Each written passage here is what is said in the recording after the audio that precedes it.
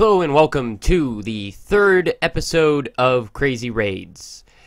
Now for this episode, it's going to be two raids with similar compositions. They were highly requested, so I had to do them. That being said, if anyone's offended by the name, blame people that requested it. It's Valkyries, Giants, and Archers. Vagina. Yes, it is the Vagina and Go Vagina raid.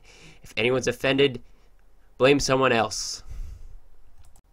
As you'll probably notice, I did not put that in the video title. I do not want to be found when people search that term, as you might understand. Now, there are some people that have a little bit of difficulty understanding the concept of crazy raids. What it is not like crazy good, it's like crazy what were you thinking, why are you using those troops? So I got some feedback from some people, it's like, hey, this is like no skill raids, why are you calling them crazy raids, you're smashing like Town Hall 9s.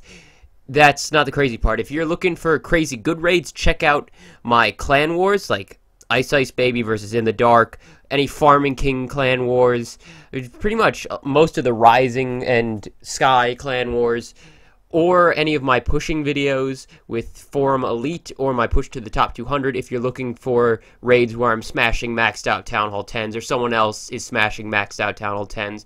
There's also a bunch of other raids, like a raid by Juggernaut where he 3 stars a max Town Hall 10, and some raids like 2 from Ice Baby where they 3-star maxed out Town Hall 10s. So if you're looking for crazy good, when you're looking for crazy raids, go ahead and check those videos by me. These are crazy, like, what were you thinking? Why are you using Valkyries at all? Kind of crazy. This is a continuous series. I'll be doing, like, maybe 3 a week. And anyone can challenge me to anything. If you can think of some weird combination of troops that I haven't posted yet, go ahead and post it here. And I will try to either 3-star Town Hall 9 with it or 2-star Town Hall 10. So I'm going for the Town Hall 10 since this carries Golems. So I'm going to go ahead and drop in 3 Golems, clear the sides with some Valkyrie. Unfortunately, a Barbarian King is going to take out my Valkyrie. 1 Valkyrie is not enough even to take out that little tiny king. But I'm going to go ahead and pour my troops in. He's got 2 single target Infernos, and all my wall breakers are going straight for that junction right there at the corner. So, okay, that wall breaker is kind of retarded, and he kind of broke a pointless wall even after compartment was opened. But anyways, my troops are already in the core. I'm going after that elixir. I need that elixir. Now, originally, I wanted to use only my queen for all these attacks because the king sort of doesn't fit the name of the attack. But, as you'll notice in just a second, I have to drop my king just because I'm a little bit stupid. Just a little bit. So I've already taken out most of the elixir. I'm going to be taking out that elixir. I'm low on spells. I only got to jump and freeze. But I forgot his Town Hall was outside. And I can only win if I get the 2-star. So I dropped my king on the Town Hall to take out the Town Hall. Let's just pretend the Town Hall was in the center and I never dropped my king. I think I can live in denial. I probably shouldn't have dropped that free spell. Probably should have just used my queen's ability.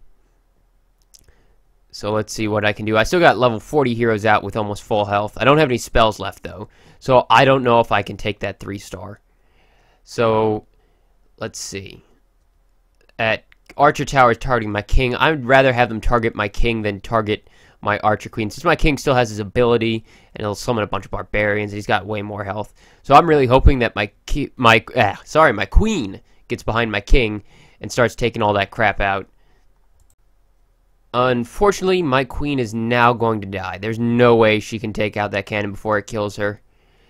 And no. Queen is down. All I have left is the king. Let's see if my king can take out 25% just by himself. He's already getting a little low on health, but I want to save his ability for when he's hitting a wall.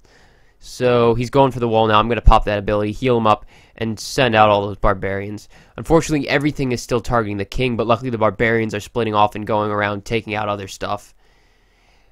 Yeah, see, I like it when they split up like that. That way I can take out more stuff at a time. And everything's, of course, going back outside in the wrong direction. I wish they would just leave that one barbarian by himself to take everything out. So I'm just going to have to wait to see if he can get through these walls. There's no way I'm taking out 15% in 20 seconds. This isn't going to be a 3-star.